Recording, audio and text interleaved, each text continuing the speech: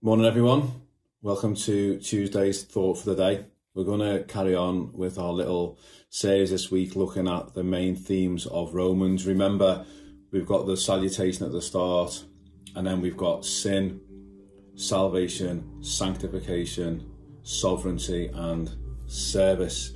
So we started yesterday talking about sin and the fact that everyone, all humans, are sinners. We all make those choices that we think are best in our own eyes instead of submitting to what God says is best for us. And today we're going to carry on that overview of Romans and look at the next section, which is salvation. And the salvation bit runs from Romans 3:21 all the way through to 5:21. And as we were saying yesterday, sin is a problem because it causes separation from God, and it means that because we don't do what God says and we do what is right in our own eyes, we don't have the righteousness required. We don't meet God's righteous standard.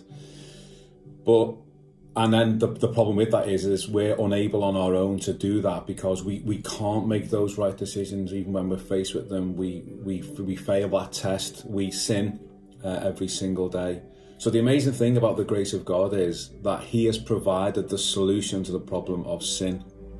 And the solution to the problem of sin is salvation through faith alone in the Lord Jesus Christ. And we read at the end of the section about sin yesterday, where Paul talks about all falling short of the glory of God, being justified by grace as his gift through the redemption that is now in Jesus Christ. The redemption is the buying back. Jesus paid the price that was required, the fulfillment of the law, to give us the righteousness that we require to be acceptable to God. So if you're a Christian, if you're a follower of Jesus, then we have that cause to rejoice every single day that the solution to our sin has been provided by God in the Lord Jesus Christ. He then goes on in the section on salvation to talk about faith. He talks about Abraham. So chapter 4 starts, "What shall we say was gained by Abraham our forefather according to the flesh? For if Abraham was justified by works, he has something to boast about." So Abraham wasn't justified by his works. Abraham's faith was counted to him as righteousness, Paul goes on to say.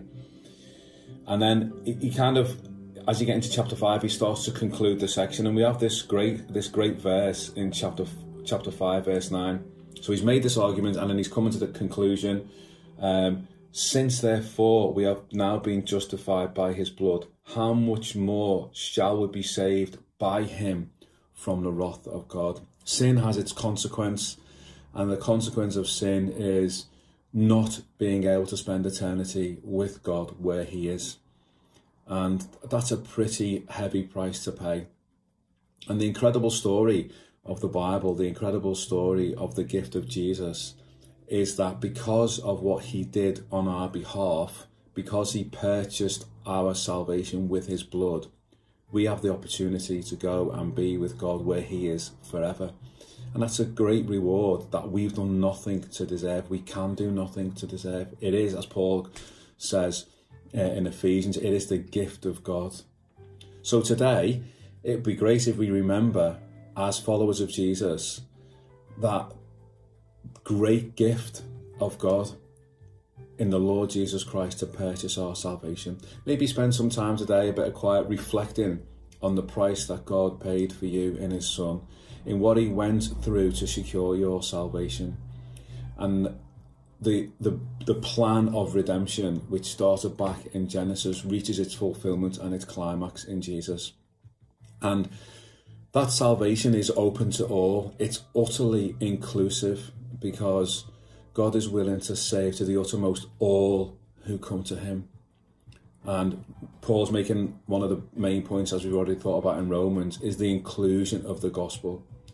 Gospel communities are made up of people who are not like us, who are different from us, who are from every conceivable possible background.